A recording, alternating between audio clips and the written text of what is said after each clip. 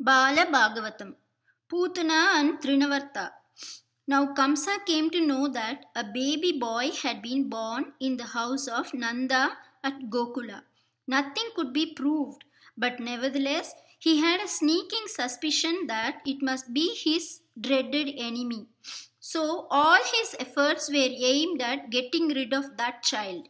His crooked mind worked out all kinds of schemes to put the infant to death. Poothana was the most frightful and dreaded of Rakshasis. She was treacherous and villainous to the very core of her being. She knew all kinds of magical tricks and spells which helped her in the Asuric work she did for Kamsa. She was an Indian witch. At Kamsa's behest, she entered Gokula. By her secret powers, she transformed herself into a lovely lady. She wore garments of shimmering silk and decked herself with the most gorgeous ornaments. The fragrance of the jasmine in her hair had the strangest power of attraction.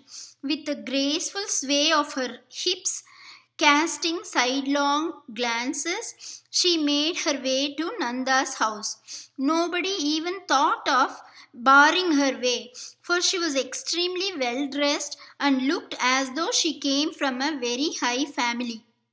She went up to where Mother Yashoda was sitting with her little baby. She cooed over the child in a honeyed voice.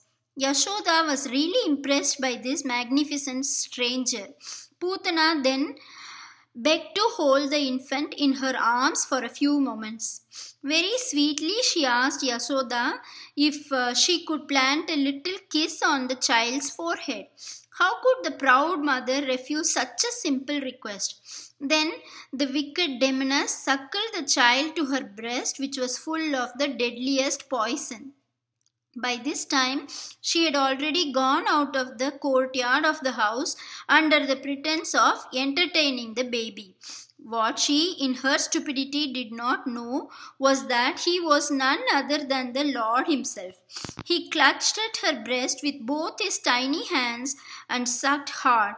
He sucked and sucked till he had drawn out not only all the poison but also the very life breath of the Rakshasi. At once she regained her old hideous form and screamed out loud, "Enough, enough, let go, no more, no more." She gasped and writhed and struggled, all in vain, for the child would not leave her till he had sucked the last drop of life from her. She twisted her body this way and that, kicked her hands and legs helplessly about with all the strength she could muster, and she perspired profusely.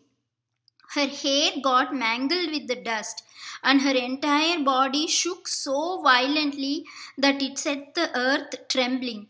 Finally, she crashed to the ground with a roar that resounded in the three worlds. People scattered in fear, and all the trees within 12 miles radius fell down uprooted. Then all was quiet. Mother Yashoda came hurrying out to see what had happened to her baby. Oh, what a relief it was to see that her darling was absolutely unharmed. But to her horror, she saw that he was playing happily on the dead carcass of an awful demoness. She held him close and kissed his little bro over and over again. She shuddered to think what her fate would have been had the Rakshasi succeeded in her plot. But the baby, apparently oblivious to the sensation he had created, smiled contentedly and snuggling into his mother's arms, promptly fell fast asleep. The people of Gokula then chopped Poothana's body into pieces and set fire to it over logs of wood. It was evening and the night curtain was slowly falling over the village. The flames from the pyre licked high and the curling smoke went up. A lovely fragrance spread everywhere. Even the tamasic body of a hideous sorceress had been purified by the touch of the Lord. When Kamsa came to know that Poothana had failed in her task, he summoned to him an asura whose name was Trinavarta.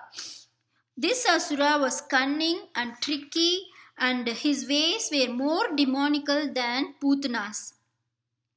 He could raise dust storms and whirlwinds at a moment's notice and could easily sweep away into a cyclone the heaviest objects on the earth. One day, Yashoda was sitting with her baby on her lap in her courtyard when suddenly she felt him grow heavier. Every moment his weight increased till at last he grew so heavy that she had to put him down. This was a strange thing to happen, and she grew frightened lest it forebode evil. She ran into the village to find if anyone could explain to her the meaning of the strange phenomenon. In the meantime, Trinavartasura saw his chance to do his dirty mischief. He raised a terrific storm. The wind raised a blinding dust which clouded the whole atmosphere. Dust got into the hair, eyes, and mouths of people. They could see nothing. Their breathing got choked. They stumbled and clutched at any support they could find. Gokula had never known such a tornado before, and with all the force and power he could muster, the Rakshasa lifted the baby high up into the swirling wind. Mother Yashoda put out her hands to feel for her little one, but she could not reach him anywhere. She screamed loudly and then swooned away. Meanwhile, the demon was using all his strength to lift the baby higher and higher, but he found it increasingly difficult to do so because with every passing moment he grew more and more in weight. He clutched at the throat of the Rakshasa and tightened his grasp on it. Trinavarta started choking. It was his plan to lift the child to a great height and then to dash it to the ground so that escape from death would be impossible.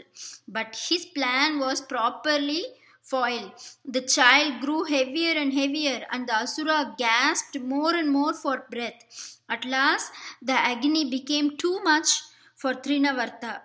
Like a heavy stone hurtling down, he fell through the air, the whirlwind of his own creation, and crashed upon a rock. His body was shattered to pieces, and his eyeballs popped out of their sockets. Like a huge mountain, he lay there.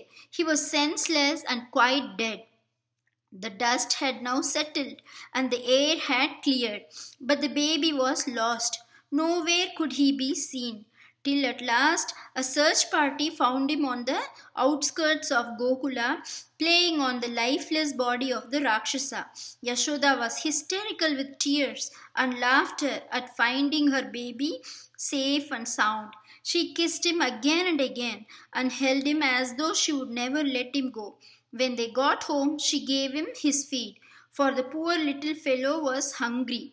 Then she put her fingers to his tiny mouth to wipe the milk off from his lips.